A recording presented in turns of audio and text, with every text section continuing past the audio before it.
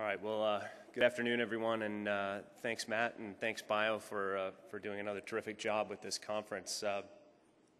As you said, we've been a longtime supporter of this conference, and actually watching the video today at lunch reminded me that I've actually been to every World Congress. When I went to the first one, I was probably a little naive, and I was in my 20s, and I didn't really know that it was actually the first Congress.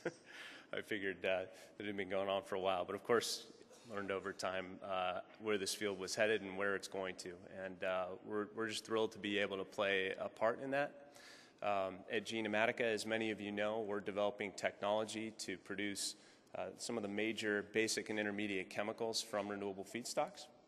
And there's going to be some opportunities here over the next few days to see some of the work that we're doing in both areas like butanediol as well as butadiene. And in the area of butanediol, which is where we're most known for, is the development of our first process technology. One of the things that I think we made a commitment to this field in doing is to be delivering very real and very transparent results with our progress, and hopefully creating another flagship story for this industry to be able to hail and move forward with. And along those lines, just a couple of things that we've been doing over the past few months. I think we've advanced our story in BDO quite a bit, starting with the announcement of the process being used to produce over 5 million pounds of BDO in 5 weeks, which is well over 100 full tanker trucks of BDO. A great accomplishment that signaled commercial scale for this technology.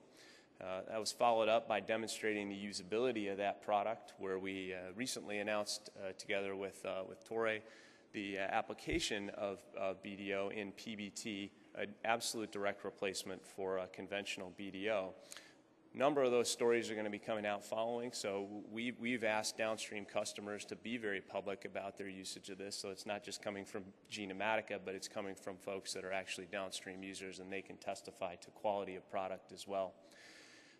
We're, of course, using that process to have a commercial plant in Italy with our partner Novamont, and most notably recently announced the licensing of that technology to build commercial plants by BASF, who is the world's leader in BDO specifically, and of course the world's largest chemical company.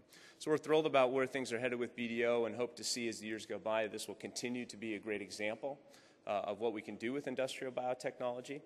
And with that, we stand here today, we're excited about the session that's coming up here on feeding biorefineries, and the reason is quite simple. Today we're commercializing technologies from first-generation feedstocks. They're readily available and they're accessible.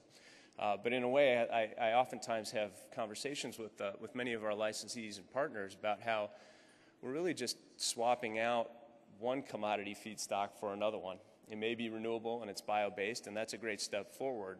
But the ultimate vision would be to have feedstocks that are purpose-grown, that are feeding these biorefineries, that are, I would say, not associated necessarily with commodity pricing dynamics, and can break the volatility of those feedstocks that plagues the chemical industry. So we're very excited about this particular area. It's one with a number of challenges, but huge opportunity as well. So with that, on behalf of myself and all the employees at Genomatica, we're very excited to sponsor the session here and hear what everybody has to say. So thank you again.